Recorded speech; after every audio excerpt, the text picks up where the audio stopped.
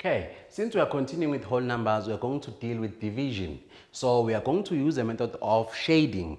For example, let's say I have 9 divided by a 3. That means in 9 I must have 3 equal parts. Okay, so 9 has 9 parts. Okay, so that means it will be 1 part, 2 parts, 3 parts, 4 parts, 5 parts, 6 parts, 7 parts, 8 parts, 9 parts. So I must shade 3 equal parts. So these are equal parts. 1, 2, and 3. That means 9 divided by 3 will give us a 3. Let's say we have another one which is 6 divided by a 2. So that means I have 3 equal parts. 1, 2, it's 1 part, 2 parts, 3 parts, 4 parts, 5 parts, 6 parts. So I'm going to shade 2 equal parts. So that's part 1 and 2.